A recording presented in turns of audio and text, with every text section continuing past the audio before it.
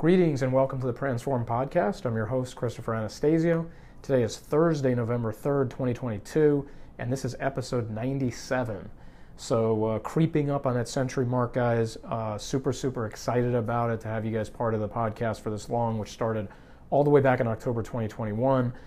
So we at Transform, super stoked to have you guys come along for the ride with us as we approach the 100th episode, which should be publishing here later on in the month.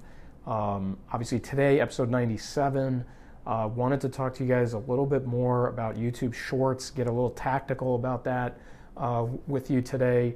One plug I wanted to put in for you guys, which we did mention back in early October, did an episode about this. Elements of our team for Transform in Asia will be over here this month here within the next several days. I got a conference in Phoenix, November 8th and 9th, that will have a couple members from the team at that conference. I believe it's the Converge conference for CPAs. And then November 16, 17, 18, Mass CPA up in Connecticut. Have another conference coming up there where the Transform team will be present for you guys to meet. I mean, obviously, if you're in that industry and you happen to be at any one of these events, it's a pretty narrow audience that I'm speaking to right now. But if you do happen to be in that sector and you happen to be going to one of those conferences, we'd love to meet you. So I just want to throw that out there for you guys before we dove in today and kind of get that out of the way. So let's talk for a second about YouTube Shorts, guys. I've talked about this over the last couple months. This was something I was really listening intently to from Gary Vaynerchuk when he talked about the shift in Team Gary V's strategy for which social media platforms they concentrate on for pumping out his content. And I believe I came across this, I mean, you have to check back in the episode list, but I think this was something that cropped up in like late August, early September, if I remember correctly. But I remember distinctly Gary going through the reconfiguration of the different platforms and media avenues that his team was now focused on. And they had really kind of demoted Instagram. That was kind of the first key point. But they'd really shifted focus across three distinct areas. Facebook Watch, pumping video out onto Facebook, TikTok, and YouTube Shorts. And when Gary talked about YouTube Shorts, he correctly noted that YouTube is the second largest search engine. YouTube Shorts, of course, is along with the trend of short video and so forth. It also happens, I'm not sure Gary even mentioned this now that I think about it, but it also happens to be that YouTube is the best monetizing platform out there. So if you were thinking that your content could get monetized at some point, you definitely want to think YouTube first before Instagram or TikTok. But that's more of an aside. From Gary's standpoint, he was talking about organic reach. He was talking about how to get to people in greater numbers without having to pay for it. And so Facebook Watch, TikTok, and YouTube Shorts were the three that he focused on in this talk. Now, the really interesting thing here, guys, is when Gary talks about how YouTube is the second largest search engine, obviously next to Google, which owns YouTube, there is sort of a whole ecosystem going on there that you guys could take advantage of in and of itself. And let me explain what I mean by that. Here's the tactic. If you have the time for it, I'll clarify that in a second, and you're prone to making videos, it's very hard to explain why you wouldn't start your own YouTube channel. Now, let me do a couple caveats here. YouTube is very hard to break through organically. People have been putting up YouTube content since 2005. There's more than likely some very established channels in your area, in your industry, whatever that industry is, by now, meaning you have heavy competition to get seen. That doesn't mean you can't get seen. It just means you're going to have a little bit of a headwind going in. But if you can go ahead and commit to video, commit to consistency, that's what I meant a moment ago when I said, if you have the time, where you're consistently putting up content, not like, 2 videos this month, 12 videos next month, 0 videos until mid-2023. I mean, every month you are creating content on a daily, if not weekly basis and putting it up on YouTube if you can commit to that. And if you are comfortable on video or you're willing to get comfortable on video, you don't have to be comfortable on day one, but if you're willing to get there, then it's hard to say why you wouldn't start your own YouTube channel.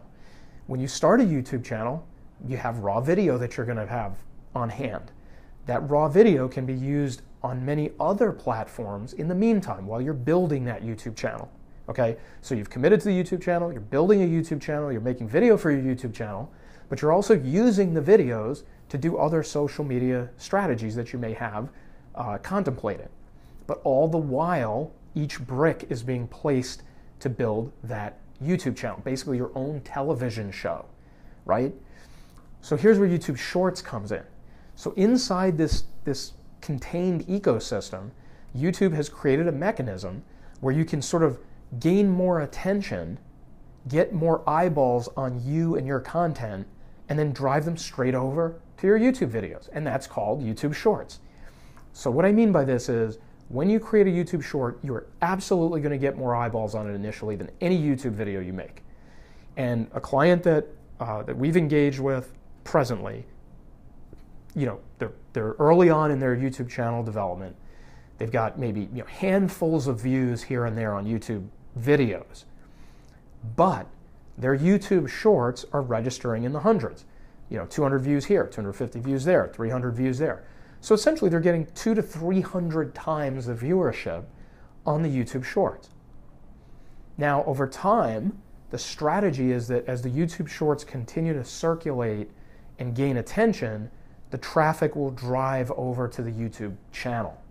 So in other words, when somebody's going through their shorts feed, they see your YouTube short, they like what they see, and they say, oh, let me go check out their channel.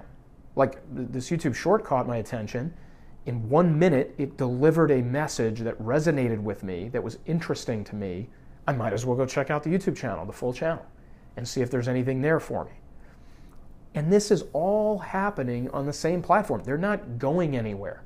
They're not like, oh, let me close my Facebook app and open my YouTube app, or let me close my TikTok app and open my YouTube app.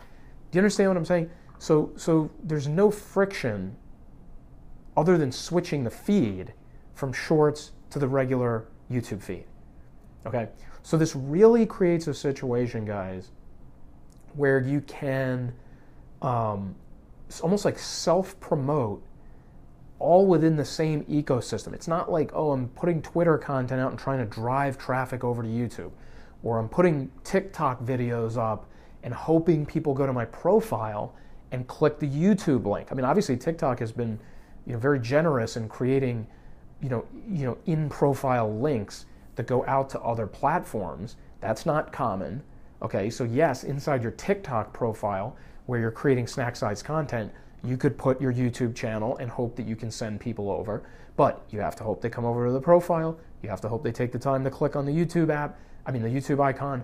You have to hope that they're willing to leave TikTok. If they're in a TikTok consumption mode, they're probably not going to leave, even if they like your TikTok video. They're not going to be like, well, I was happily scrolling through TikTok videos and, Chris's video caught my attention, so now I'm leaving and I'm going to go watch a 15-minute video on YouTube.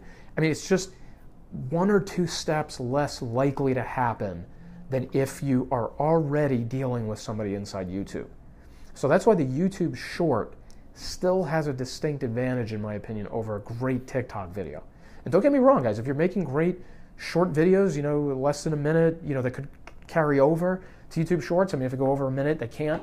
But if you're doing that already, that's great. I don't want to discourage that. I don't want to say, oh, don't make your TikTok videos, just go make YouTube Shorts. In Gary Vee's talk, he discussed YouTube Shorts and TikTok being a focal point for his team.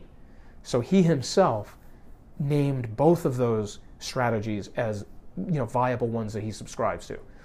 But my point is, if you're committed to building a YouTube channel, commit to making the shorts, and the shorts will benefit your YouTube channel. It'll probably take some time, it'll take some tweaking, it'll take some experimenting, but you're literally going to be self-contained inside this bubble of YouTube, and you're going to hook people and get their attention with the shorts, which are going to get more reach for you because YouTube has prioritized them because they're at war with TikTok, and then you're going to pull those people over to your YouTube channel, okay? And you're going to drive traffic in sort of like in profile, whatever you want to call it, in app, in platform, okay? You're going to drive the traffic laterally from your shorts to your YouTube videos, okay? And I think there's so much value to doing that, guys. I think pulling people over to your videos where you can put in very long caption, very long descriptions.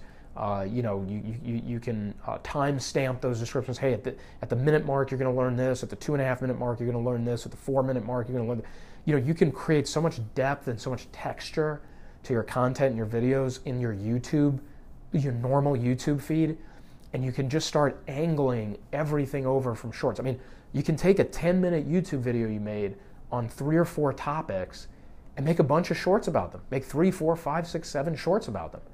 And just hit it from different angles. Like, hey, do you guys want to learn how to fill out your 1040? Hey, have you filled out your 1040 yet? Hey, did you know about these new changes on the Form 1040 tax form? Same thing, you're talking about 1040s, but you're talking about those 1040 forms from different angles, different perspectives. And you're hooking people from different angles and perspectives that could all then be interested in your video on how to fill out a 1040. Because you've sort of grouped everybody together into that broader category of relevance. Okay, so it's just one idea there on how you can position your shorts and how you can pump them out with a good degree of volume to accomplish what you're trying to accomplish. So, in terms of your YouTube channel. So I would leave it here, guys. I mean, this is something we're going to talk a lot more about because I think there's so much that can be done here. I think, focusing on YouTube is an area that I personally want to kind of make sure this podcast is covering. I think we've done a little bit of it in the first 97 episodes, but not maybe as much as we could have. So look for YouTube to be a bigger topic. Look for various nooks and crannies of YouTube to be a topic, very specific tactical level stuff. And then look for YouTube Shorts to be a topic here in a growing sense. Because right now, if you put a proverbial weapon to my head and said, you have to pick one of the 3 platforms, TikTok, YouTube, or Instagram. Well, first of all, take Instagram right off the top. Take that away because of what's going on with Meta and the whole situation there. I just sort of knee-jerk would demote Instagram to the number 3 position. I'd have to move TikTok to number 2 if for no other reason than there's talk of it being banned in the United States. Okay, so if we're talking from a U.S. perspective, there's issues there. Okay, but ultimately, I feel like YouTube gets the top billing because of these very unique things that nobody else can say. YouTube is the number 2 search engine. YouTube is the biggest creator monetizer because of its heft, its size, its gargantuan bank accounts. Okay, so and then the fact that you can pair the shorts with a longer channel-like approach. Now, I mean, are there things on TikTok that could challenge that? Like, if let's say you're prone to going live on TikTok, or you're able to make 10-minute videos on TikTok. Yeah, there might be exceptions there where you can create your own little ecosystem within TikTok. But right now, this moment in time, if you say, Chris, I only want to make short-form content for one platform, which one are you going to choose? I'm going to tell you YouTube Shorts first. I'm going to make TikTok a close second. I'm going to make Instagram Reels a distant third. Okay, now fortunes can change. So I'm not going to sit here and write off Instagram Reels forever. If like the only platform you've got a presence on is Instagram, then yeah, maybe Reels makes sense for you. But I think for most people who have sort of a broader, more neutral, perspective going in, I would say YouTube Shorts is number 1. So, I'm going to wrap it up here, guys. Think about what I talked about on this podcast today. Think about how you can work with YouTube Shorts and make some things happen there. Do the cross promotion with your YouTube channel. If you haven't started a YouTube channel, obviously, like I said, we're going to address that more here, talk about why that might be the case and why you might need to fix that. But anyway, in the meantime, guys, this is probably going to be our only episode coming out this week.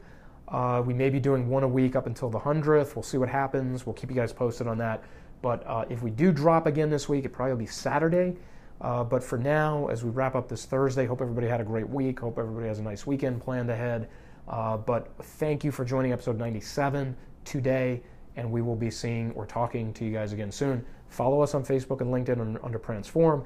Check out the website, transform.com, and follow and like and subscribe to our podcast. Thank you so much, guys. Hope you guys have a great Thursday evening, and we will talk to you guys again soon. Thanks. Bye-bye.